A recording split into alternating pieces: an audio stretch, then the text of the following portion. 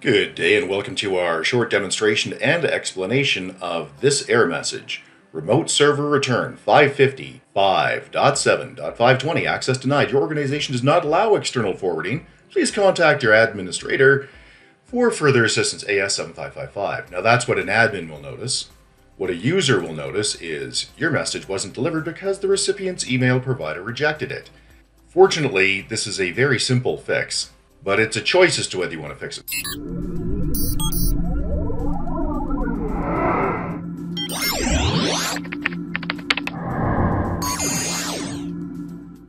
So let's explain firstly how it came about, and then we'll explain how to correct it.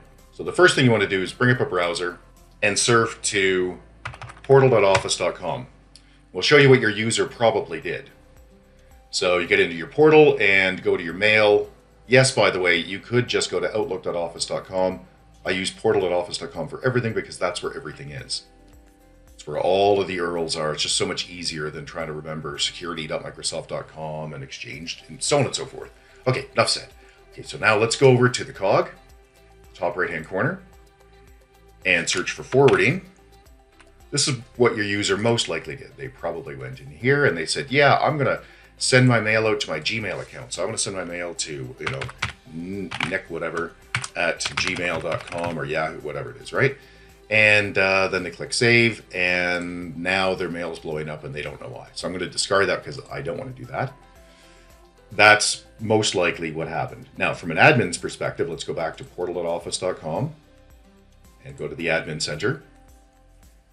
And I'll show you how to verify this as an admin that that's what they did. Expand your users and go find the individual user in question. In my case, it's this one. Then click on Mail. And in Mail, take a look to see if mail email forwarding is turned on. If it is, well, that's what your user did. They went into their OA, the Outlook web app, and turned forwarding on. But you probably have a policy that kills that. So let's just show you where that policy is, how to change it, and why it's there. Okay, so what you do is go back to your portal.office.com, click on admin, expand, and drill into security. Now this is just going to take you to security.microsoft.com. So yes, you could go straight there. It's just fine. And what you want to do is click on policies and rules, on the left side. And you want to go to threat policies and go to anti-spam policies. And you'll notice there's an outbound policy, which is a policy that confuses new admins or people that aren't security people. We do a lot of security things here at urtech.ca, so we deal with this quite a lot. Anyway, let's explain it. So click Edit Protection Settings, and in your case, you will have either automatic system control or you'll have off forwarding is disabled. Those are the two options that'll cause you this error, the 555.7.520 access denied. Your org did not allow external forwarding. So what you want to do, if you just want to get around it, is turn it on. Now you may ask, why would you ever block people from forwarding? And more broadly, why would you have an outbound anti-spam policy? Shouldn't your users be able to send anything to anyone, anytime, anywhere? Well, the answer to that is no, certainly if you're in security, and after you listen to what I have to say, hopefully you agree that it's a bad idea.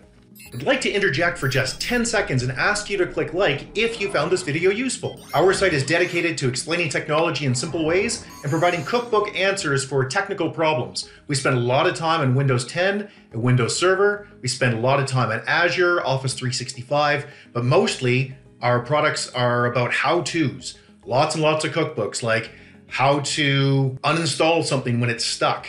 If you would click subscribe, we would greatly appreciate it. It really helps us with the Google algorithm. Thanks for your help, and back to the show. There are two big reasons why you'd want to at least consider outbound mail for anti-spam.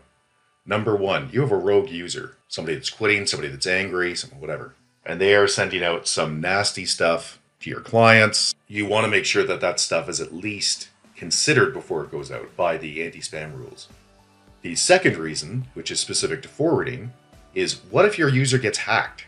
Because take a look at this. Go into the user's mail, and we'll go off to forwarding again. And you'll notice there's the enable forwarding.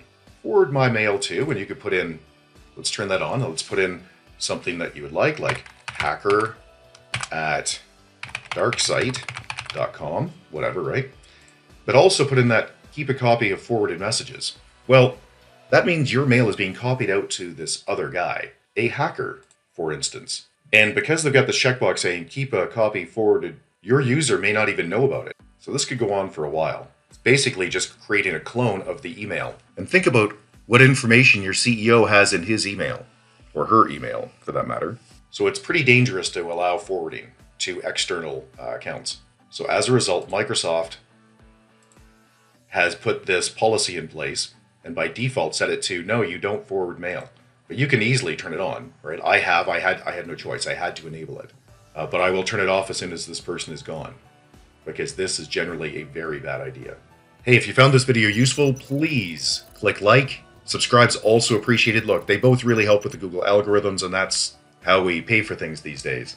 If you have a question or comment, put it in the comment section below. We'll get back to you, or somebody else will. And you can always get a hold of us at www.urtech.ca. Thanks, and have a great day. Bye-bye.